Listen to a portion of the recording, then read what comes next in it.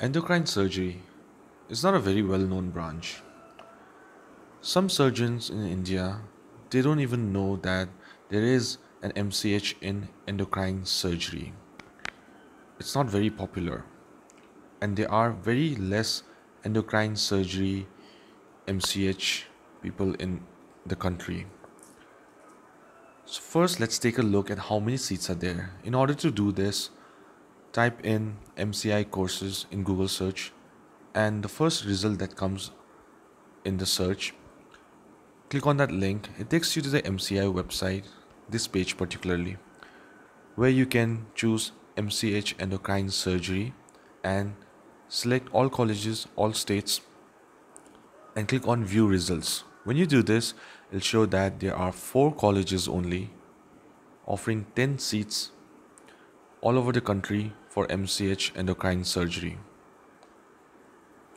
There are 4 seats in Tamil Nadu and 6 seats in Lucknow, Uttar Pradesh.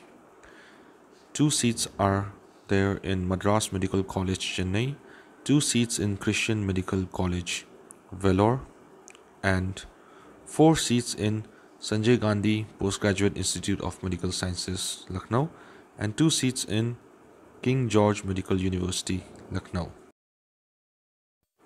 But what exactly is endocrine surgery?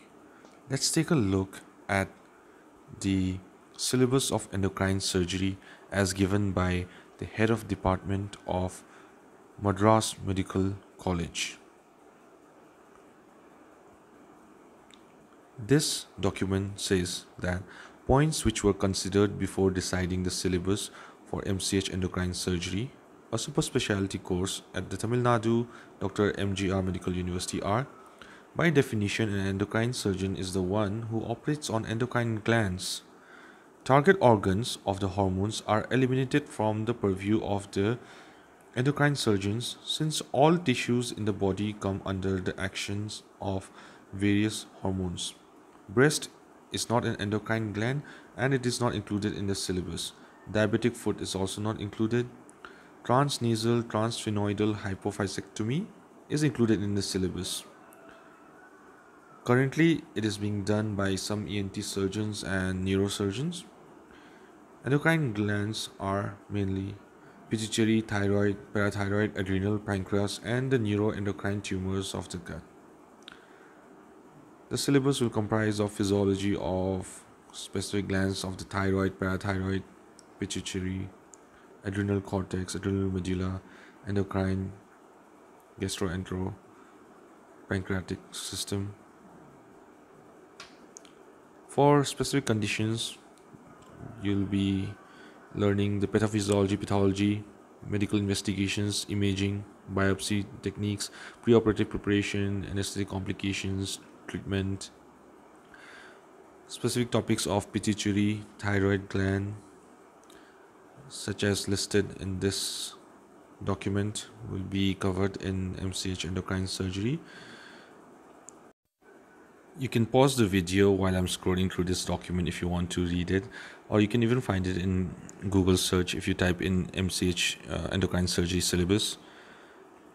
And it also mentions that there will be postings in nuclear medicine, ENT, neurosurgery, and medical endocrinology, but this depends on college.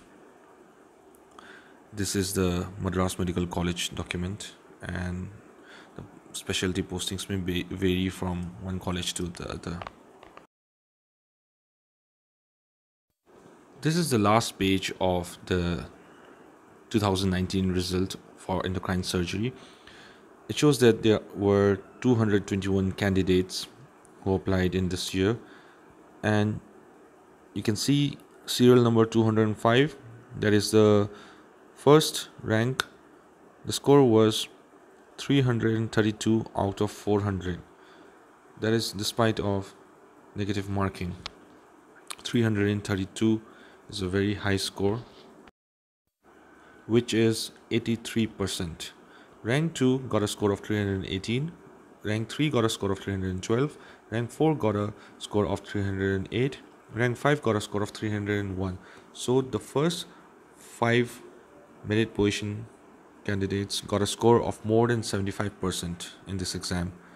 Rank 6 got a score of 295, rank 7 got a score of 293, rank 8 got a score of 292, rank 9 got a score of 292, and rank 10 got a score of 291. So the top 10 rank holders got a score of more than 291 in this exam. Rank 20 had a score of 275, then 50th rank had a score of 246, rank 70 has a score of 233, rank 90 has a score of 222, and rank 100 a score of 218. In this branch, I suppose that the seats will be over by rank 20 or 25 maximum. We cannot expect to get a seat beyond rank 20 or 25. The candidate with the last rank, that is 221, got a score of 70, that is 17.5%. So if you look at the number of seats and number of candidates who applied, it is a ratio of 1:22, which is quite a tough competition. Thanks for watching. If such videos are useful, please do like the video, leave some comments on what kind of topics would you like to see the future videos on, and subscribe to the channel so that you don't miss any future content.